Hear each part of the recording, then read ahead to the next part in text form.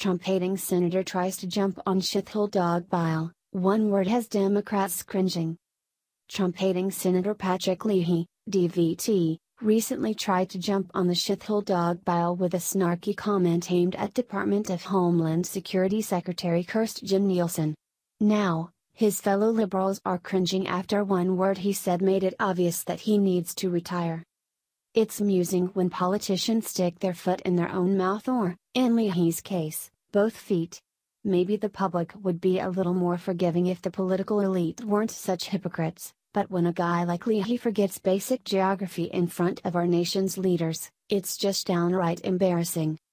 According to Daily Caller, Leahy's attempt to back his buddy lying Dicky Durbin, DEL, ended in cringe-worthy embarrassment after the senator from Illinois chided DHS Secretary Kirstjen Nielsen for President Donald Trump's alleged comment that Haiti, El Salvador, and some African countries are shitholes. Leahy apparently let his excitement over the opportunity to be a jerk get the best of him. During his egotistical criticism of Trump, he forgot that Africa is a continent and not a country.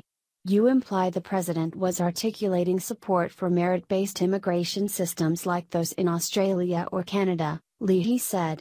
But when he denigrated Haiti and El Salvador, and Africa, a country where we are trying to have some ability to match China and others in influence, he said he wanted more people from Norway. After screwing up his big chance to look brilliant in front of the committee, Leahy made another attempt to say something profound. Being from Norway is not a skill, Leahy said. It's true, Norwegians don't possess some magical skill just because of their place of birth. I wonder how long Leahy contemplated that deep truth before sharing it with his colleagues. Since the shithole was started by Senator Dicky Durbin, multiple politicians have come out in support of President Trump saying that the accusation isn't true.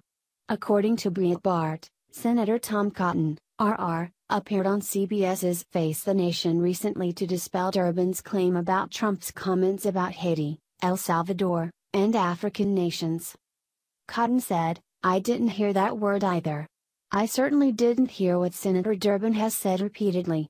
Senator Durbin has a history of misrepresenting what happens in White House meetings, though, so perhaps we shouldn't be surprised by that." Cotton really put the nail in the coffin for Durbin after being pressed further on the show when he said, "I didn't hear it. And I was sitting no farther away from Donald Trump than Dicky Durbin was, and I know what Dicky Durbin has said about the president's repeated statements is incorrect." The fact of the matter is that Democrats see Trump keeping his promises to his voting base and will stop at nothing to make him look like a racist and a failure.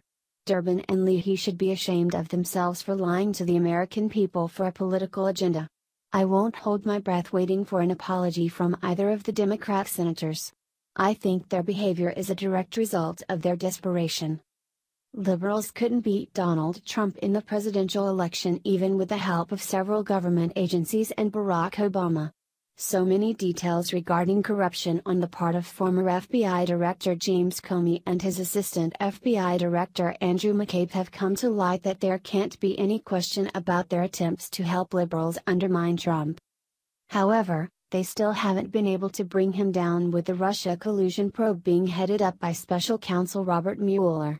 Yet, they won't keep trying, even if they have to use falsehoods and exaggerations to feign outrage. It's only a matter of time until their lies backfire on them and people start going to jail for their illegal behavior. Until then, guys like Leahy and Durbin will continue to spew garbage.